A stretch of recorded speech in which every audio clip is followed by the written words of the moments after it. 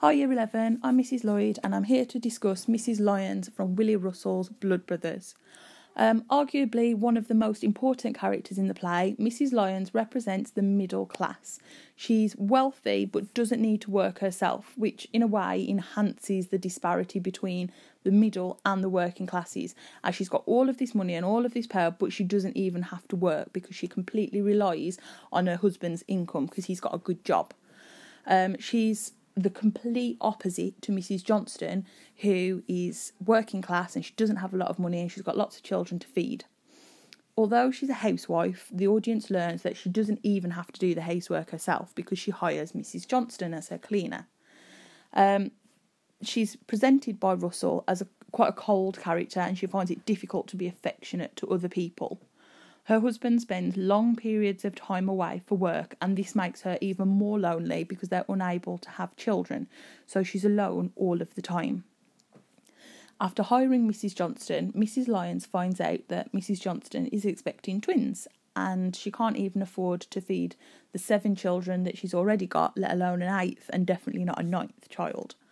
Russell shows here Mrs Lyons' lack of affection for other people.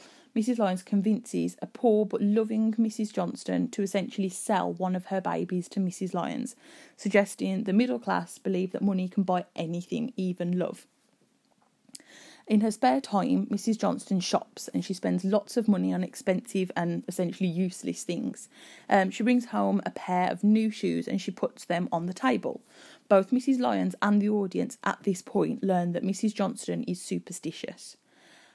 When Mrs Johnston seems to be having regrets about selling Edward to Mrs Lyons, she cruelly discards her, she fires her, and she's no longer her cleaner. This means that Mrs Johnston cannot see Edward, who is her son.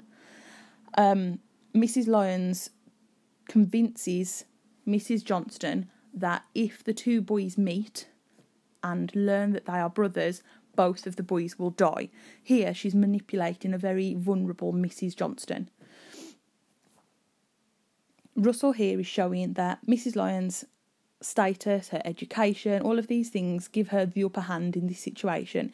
It allows her to use the power that she's got to get what she wants from the poorer, less educated people such as Mrs Johnston. Mrs Lyons becomes an overprotective mother. She's always anxious about Edward. She tries to keep him away from Mickey. She tries to keep him in the house. She keeps him in the garden. And she says that she doesn't want him mixing with boys like that. And she reinforces that idea that the middle class believe that the working class are below them. Another character that reinforces this idea is the police officer.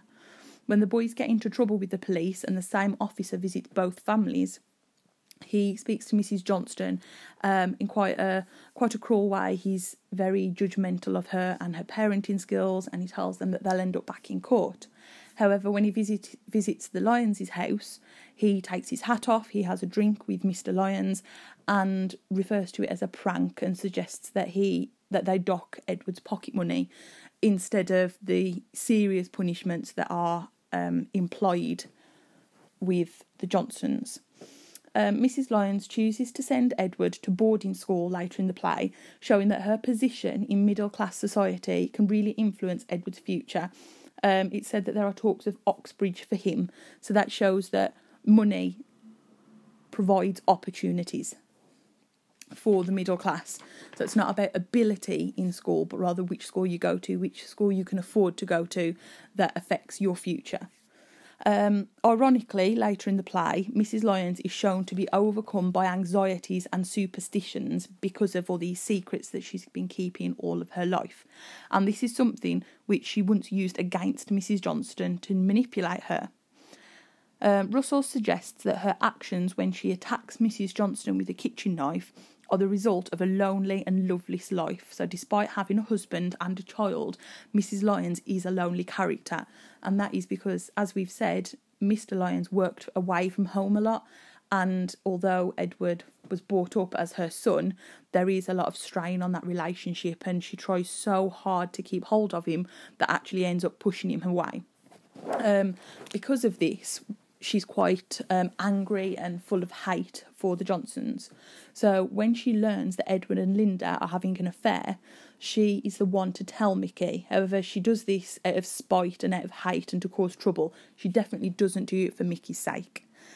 Due to this, she does inadvertently cause the death of both Mickey and Edward, and she ends up fulfilling her own once made up superstition which she told Mrs. Johnson at the beginning of the play, and that was that if both boys meet and learn that they are brothers, they will both die.